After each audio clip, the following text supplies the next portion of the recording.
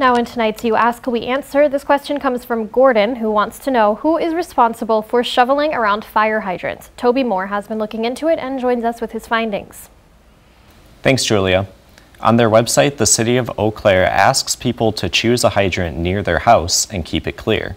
That helps keep them accessible during the winter, but there is no city ordinance that requires residents to clear snow from around fire hydrants.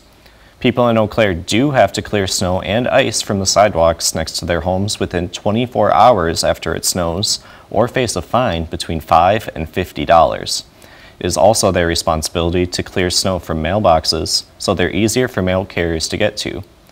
While it's not required, clearing snow from fire hydrants saves time for firefighters if they need to access the hydrant during an emergency. For example, after a garage fire on 5th Avenue in Eau Claire just yesterday, officials said on Facebook, quote, "Securing a water source was made difficult due to a fire hydrant buried in snow and partially frozen." Thankfully, no one was hurt yesterday, but it is recommended to remove snow within 3 feet around the base of a fire hydrant to help with a quick response from firefighters. Thanks, Toby. If you have a question you'd like answered, head to WQW.com.